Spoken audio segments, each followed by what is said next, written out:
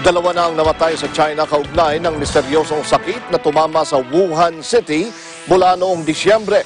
Ayon sa otoridad, isang 69 anyos na lalaki ang nasawi sa Wuhan, ang Central Chinese City na pinagmulan ng outbreak ng sakit na kahalintulad ng coronavirus.